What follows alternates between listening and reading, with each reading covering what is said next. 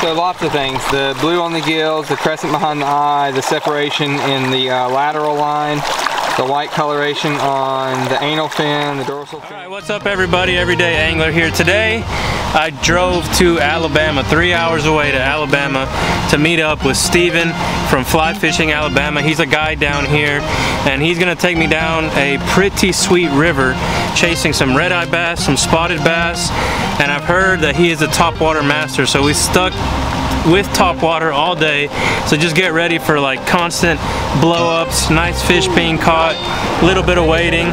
He's got a river rat too, so I'm gonna row a little bit, let him wear the GoPro while he fishes. It's gonna be a great video. We got rained out at the end of the day, but you know, it got hot, we went swimming, we were already wet, it was a great day. So yeah, let's just get straight to the video.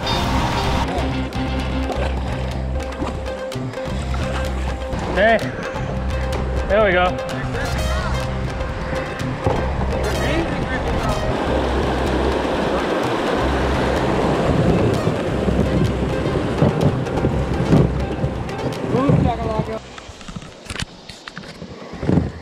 All right, everybody. We just made it past, well, we had to drag through a bunch of shoals, but Steven's telling me this is the, where the topwater action starts, right? We're hoping. So we're gonna throw, honestly, look at the size of this. That's a big hook, brother. Yeah, that's a 2-aught. A 2-aught on a little 5-weight. They got a Sam's 1 bug here, and you can tell this one has been well chewed up. Honestly, that's impressive that this little 5-weight can cast this thing. It's a little bit of a slower action, which I like. You call that a slower one? Yeah. I guess I'm used to fishing the echoes, so the echoes have a much slower action than that. I call that more of like a medium. Maybe even fast. I guess I'm used to fishing that. Okay. Huh? Let me show the peoples this pattern that we're using. Are you good with that?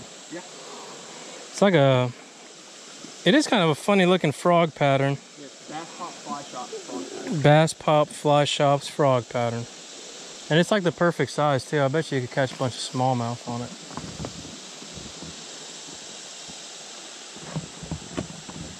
Now I'm guessing I want to be a little more aggressive with this one. Ooh, look at those bubbles. Let me send it up here again.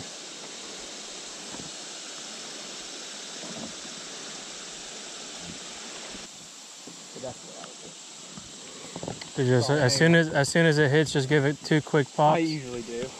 I'm fine with it sitting still for a second before you do that. That's not a problem whatsoever. That's just typically it. Got one. Boom, there you go. Good job. There you go. That's what it was right there. All we needed was one in the boat. Should have told me sooner. Big one, right below him. Hang on, hang on. Where's your stuff? Here. Throw it, throw it. Okay. Scoot that fish over there close enough. There he is, there he is. Almost, almost. He didn't get the hook, he didn't get the hook.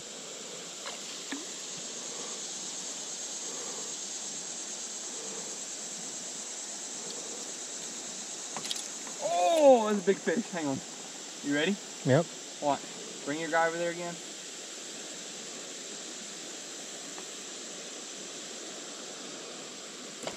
Oh! Do you see him? No, I can't see him. Is he going for it? Yeah. Over and over again. Ah! Move your fish over just a little bit. There you go, right there. All right, we're gonna drop it in, drop it in, drop it in, drop it in. What in the world? He's eaten it like 4 times. Watch it. You ready? Yeah. 3, 2. Got him. Got him. Double up. Dang, that fish really wanted it, dude. Got you the net? No, I got. Yeah, give me the net. That was fun. All right, let's. Bring it, swing him over here. Oh yeah. Put your little dude in there too. Come on. Hey, if it wasn't for my little dude, that big guy wouldn't have pulled out. Hit. That looks awesome. That's fun. That's big camera worthy right there. That's fun. All right. First fish of the day was a double. We got that little guy on poppers, and then sure enough, here comes this fella chomping at the bit, ready to eat. So just threw the bad boy in, and that's all she wrote. Let's see if we can find that other line. There we go. We'll get the little guy off. Let's let him breathe for a second, and we'll let him go. Awesome, dude. Let's get it. All right. Yeah, but I think what we did is we switched the retrieve to how you usually do it, which is a little more action than what I fish a popper with. So, and that was a ticket right there. Paid off. And that big bass, I mean, he was hungry. He came back for that fly like 5 times. Mm-hmm.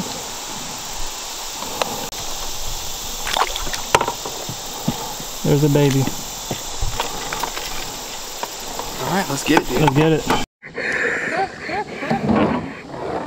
There's another one. Another one? It's a decent one. No, I mean just another fish.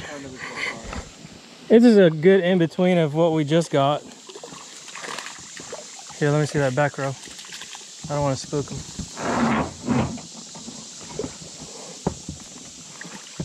That guy hit it immediately. Oh yeah. We're in the spot now. This is about to be a really good day. I will say, oh, he just spit it out. Perfect. Quick release. I just want to show everybody on the YouTube real quick that for some reason, now this is a smaller one, so the smaller ones will be like that, but the spots in North Georgia don't have these patterns up here. No, they do not. They're a true spot, Kentucky spot. Yeah. That's a beautiful fish, and they fight And if they like do, a hell. Alabama bass, those spots that they do have them, Alabama basses will make contact with the dorsal fin, whereas the true spots will not. Okay. Space. All right, you're switch. I also heard that these Alabama bass get like significantly bigger than the Kentucky spots. I really don't know. I've heard that, but I don't know. All right. Trade these? You want to trade? Yeah. Yeah, if you don't mind. Is that okay? Do you care to wear this? All right. Steven's about to show me how it's done.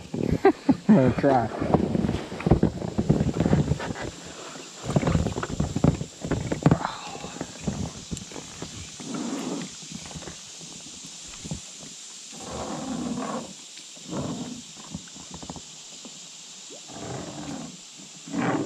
Can definitely make some noise. Yeah, it's a much more subtle noise than a lot of poppers, but it's a good acoustic. Oh my gosh! Boom! Got him! I told you I wouldn't be up here very long. That's a good fish! Let's go! Yeah, it's a great fish. I saw him blow up. Woo! Damn, boy! That's a good sized fish. Swing him over here. I will. 3, 2.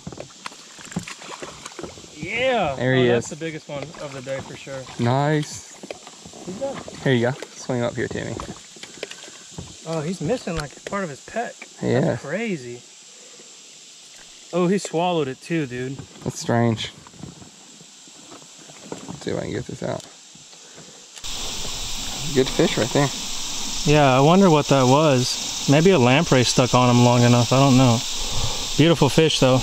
Alright. We'll get you another one. Yeah, okay.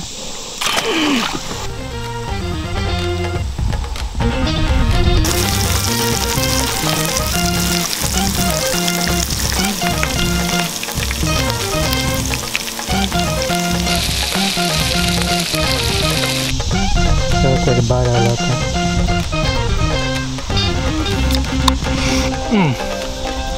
He's dripping. Dang, man. Good burger. Alright, we had a great lunch. Played with some drum, but we didn't hook into anything. Gonna keep fishing the little frog and see if we can't get some bigger bass in the boat. Alright.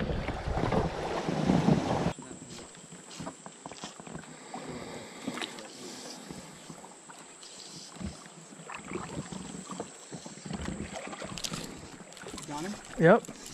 That's a decent one. Whew.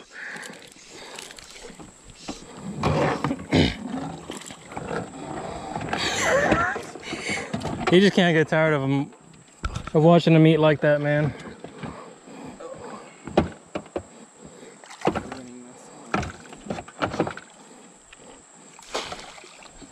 Woo! Heck yeah. All right. Come here, buddy.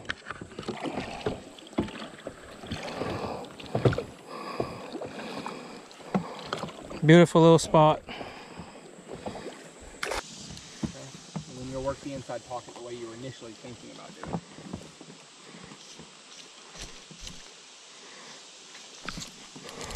That's not the big one. Just get him in the boat real quick and get him out of the way. Quick together. Get him in.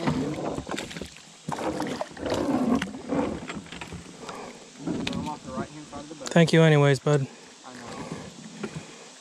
That is not the one we're after. Alright, so now go back right here. See my oar where it's pointing? Yeah. Back left, hit that pocket where the tree is. The one that's falling into the water. That's it right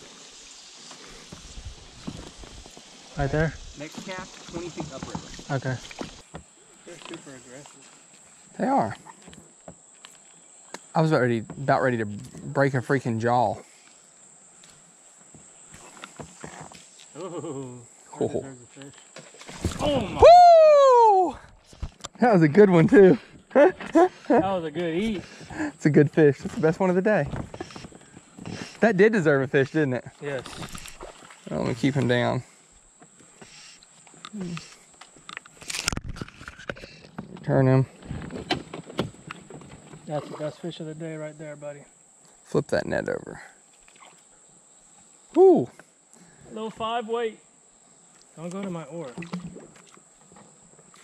Ooh. Hey, he's not even close to being done.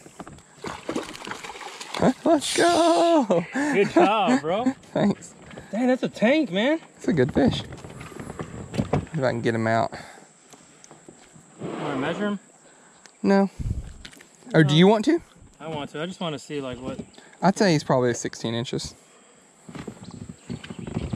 Let's see what he is. Maybe 16, maybe not. Nope, dead up, 15 on the nose. It's a good fish though. Oh yeah. Good looking Alabama bass. Healthy. Yep. He's a fighter. He blew up on that thing like, but you put it right where he was supposed to be too. We're gonna risk it for the biscuit. Mm-hmm. See you, buddy. And he gave you a high five on his way out. He did. That's the first high five I think I've ever gotten. It's like, see ya.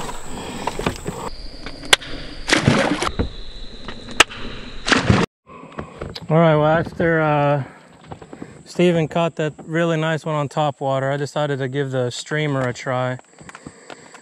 So I've just got my 8 weight with a Cortland's Compact Intermediate, and I'm actually going to be fishing Ian's swinging knuckle fly, which I like this fly, but those double articulated flies get snagged like nothing. So, but I'm sure these fish are pretty aggressive. I mean, if they're taking something like that.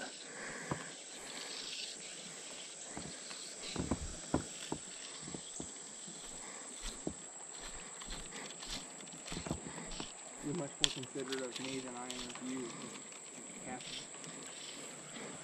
I'm just trusting. I side cast too. I'm like always side cast, so.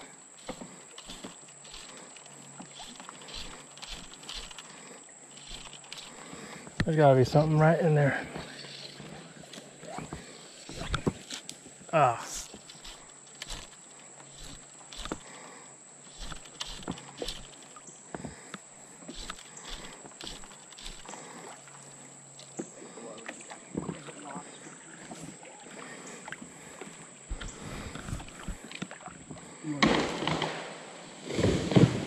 Did you see that? Wow.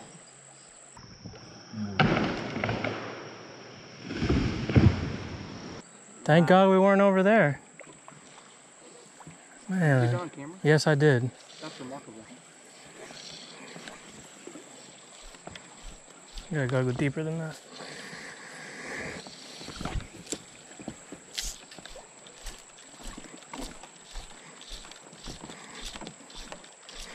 Okay, I changed my mind. topwater? Yep. There's just so much work. Yeah. That was crazy. That's the type of stuff, like, seriously, why if we were over there? We'd be dead. Or at least, definitely in the water.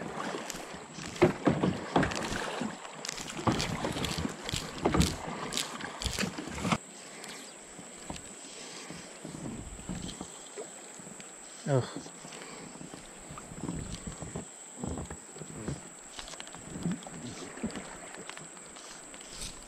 Got him. There's a little spot. I mean, they are everywhere though. You want him netted? No, it's good. It's like the average size, I'm guessing, around here. Yeah. I mean, I know there's bigger ones. Towards the fall, they get a little smaller like that. That one's probably about a year or two old. Maybe 2 years old.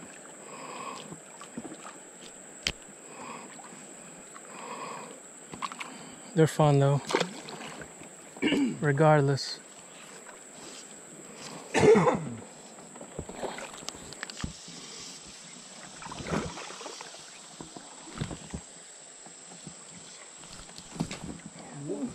I don't know what that was. I'm talking about the hook there. I don't know what that was. I think that was probably a brim. But the tree behind it is really the hot spot. Boom! Got him. Yes. That's probably my best one of the day. This side. Upper side? Yeah. Swallowed it, dude. Oh. Oh! There he goes. Woo! Heck yeah, dude. Good fish. Just absolutely inhaled it though. All right. Oh, they got teeth. They do. A remarkable amount of teeth. And they hurt.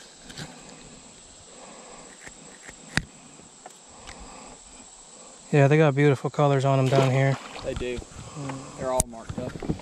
Like when they're babies in the babies in Georgia will be marked up like that, but not that size. Not the adult. No. The adult, they're not very marked up.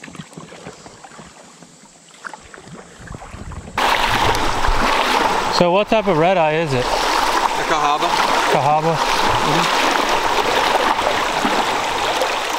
So you can tell by the little blue markings on its So lots of things. The blue on the gills, the crescent behind the eye, the separation in the lateral line, the white coloration on the anal fin, the dorsal fin, the tail fin. Okay. Lots of different features.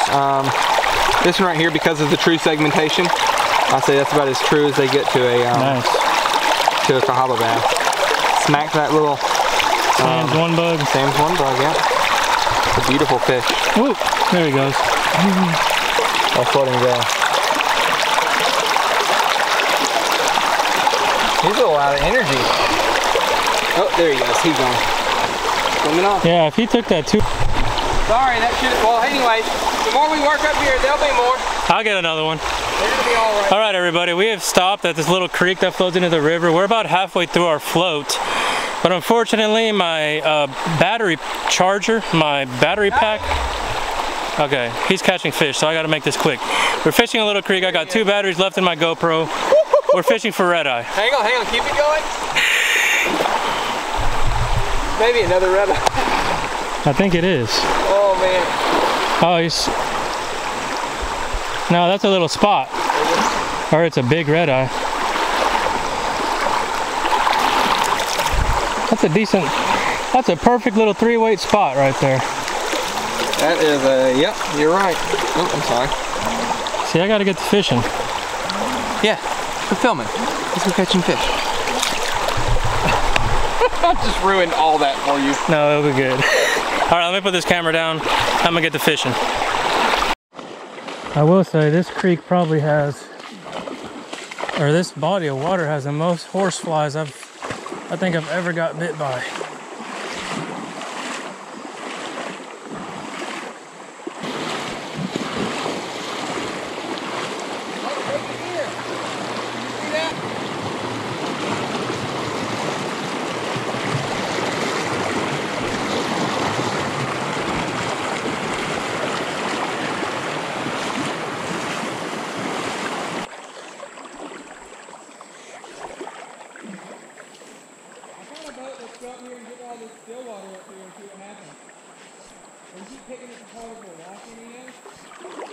Well, past this shoal? Yeah. It's only going to be like 3-4 feet deep. So. You get another one? Wait, this might be a redeye. No! Freaking spot. Is it another spot? Yeah. You know what's funny is like this morning we would have killed for that. It would have been like Another spot. Where's my redeye?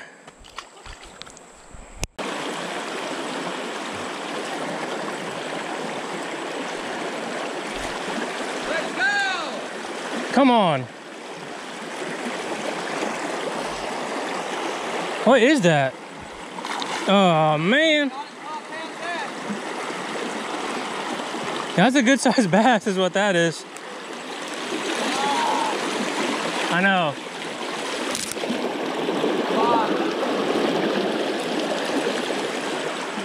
A hell of a nice spot. Nice spot though.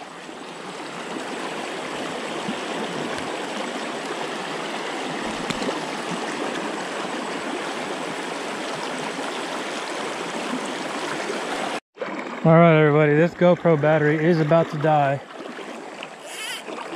Well, let's see if I can get one of these red eye before that happens.